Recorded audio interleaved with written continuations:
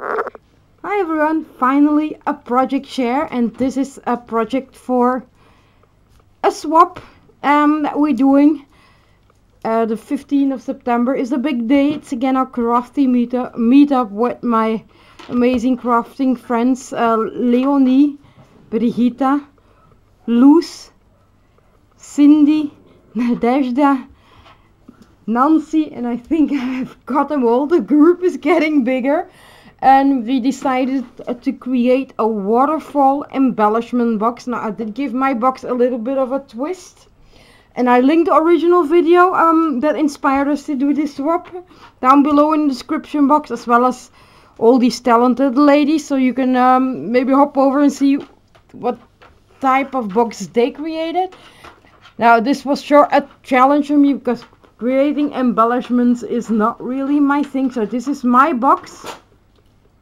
It was built up from scratch. The papers are from a local store, and it's papers in which there are as well as foiling papers, as the same one as non-foiling. The lid was inspired by Miranda Edney. I bet you all know her. She's a very talented mixed media lady. DNA, just removed some DNA and some glue strings. Sorry. So this is the lid. Let's see if I maybe can remove the lid first separately. So as you see, I layered 3 pieces of lace, a very light pink, then this white one with some silver in it and pom-pom trim. I then attached these bling trim on top as well, layered a smaller piece with silver. Here you see 3 rolled pieces of paper that I stacked. At the side I created a beautiful bow with 3 different types of vintage laces. Added some pearl strands, a beautiful bling which was gifted to me in a swap by Marta. Butterfly here. Then there's a cluster of roses, mainly from my local store, Action Store. These are flowers that I found once on a flea market hunt. They were stickled up with crystals, stickles. The image is an image, shabby chic image from from Pinterest. The beautiful silver frame, the glitter paper is also from my local store. Did layer it a couple of times, 2 white layers and then the silver layer, just to give it some dimensions. And this is a Tim Holtz frame Sizzix die. The Enjoy did the same thing, cut it out twice out of white cardstock, then out of glittery pink cardstock. And this is a die from AliExpress. The 2 beautiful resin corner pieces are from my local store as well. And these are some curly bits that I had in my stash. And this one is from another store.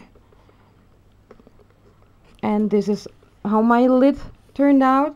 And this is my exploding box. Now we agreed in creating, I'm gonna divide these. Now, my box is going to Brigitta. Now Brigitta is all over Rolodex cards. I'm sorry, oh, just got a word. My fibro is really playing up. So I'm adding some of extra Rolodex cards so that she can alter. She doesn't have this die, so she could try it out. If she likes this die, she could just still order it. Now as you see, this is my waterfall box. And I may turn it into an exploding box, 2 pockets in the side, which you can later turn into pockets to put photos.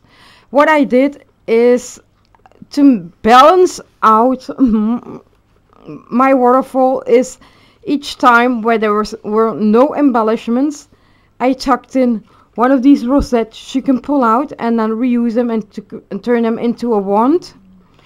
And then this way I thought it was more balanced than without, because if I pull them out, you will see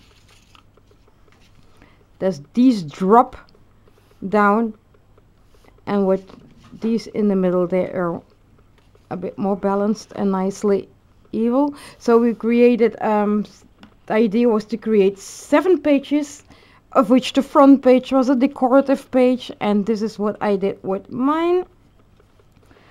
The beautiful girl die is a die from AliExpress, from Alina Craft. The border dies at the bottom, the grass die, as well as the two tooth in the back here are memory box dies, as well as a large tree and the tiny birds. They're all memory box dies.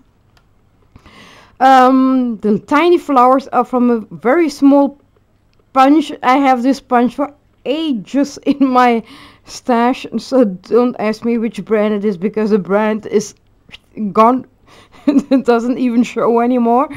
The little rabbit is a die from my local store, one of the recent dies they had. It's put some here and there, some bling. Another very old punch that I have, tiny butterfly.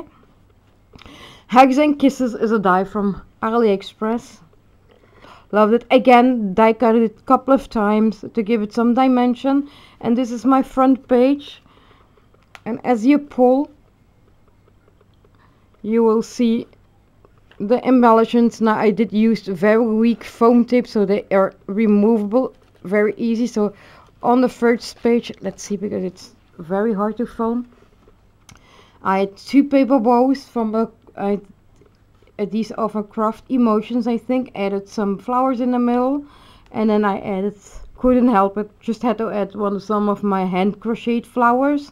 I know I gave Brigitte in the past several of them, and she all used them up, so just made some new ones that she could use. This is another bow die. This one is one from AliExpress. Now I did put this upside down just to give it a more equal division and imbalance. Hand crocheted circles with fabric that I made with fabric. I crocheted around and added some embellishments so she can pop this out and add it to her project. Now as you see, they do pop out easily. I did just make sure I did remove some of the extra stickiness. Here is another large embellishment. I had made 2 of these, and I balanced them out over the 2 pages again in the opposite direction, as they are quite dimensional. So this is a Tim Holtz birdcage die, and all the rest of stuff from my stash, like the pom-pom trim, flowers. This little trim was I won in a giveaway from Lee. Trim that I had in my stash. And the big hugs die is again a die from AliExpress. These little embellishment cupcakes are inspired from Pinterest. As I said, I'm not so good in making embellishments, so I looked up a lot on Pinterest for inspiration. Just used the Spellbinders die, a Martha Stewart punch. This little cherry is from a Mariana design die that I have, one of my crochet bows. Here is again another birdcage die, just a little bit different. This one was heat embossed with some silver, added special. And here I cheated a bit. I really was running out of ideas, so I stuck some ready board embellished butterflies here, but I think they really go well with the rest. So, and they're very nice to use on projects. And then here I created a shaker again with the Tim Holtz frame die. I layered it about 8 times to create height, so I could, I'm not going to shake it, but as you see, this is a vellum saying from a vellum block from a local store. A little bow from AliExpress. The beautiful lady is a die from AliExpress as well that I paper pieced, of which I paper pieced the hair, the purse and the dress. And these are a 3-layered butterfly, 4-piece butterfly, also from AliExpress. I hope she will like it. And last but not least is this page And these are the beautiful flowers from Alina Craft.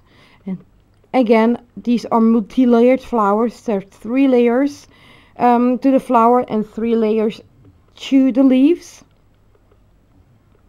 And hope she likes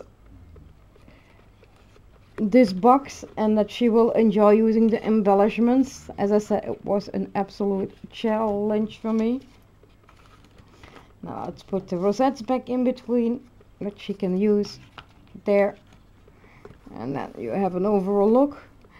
And as you see, it just fits snugly into the box, as well as the lid.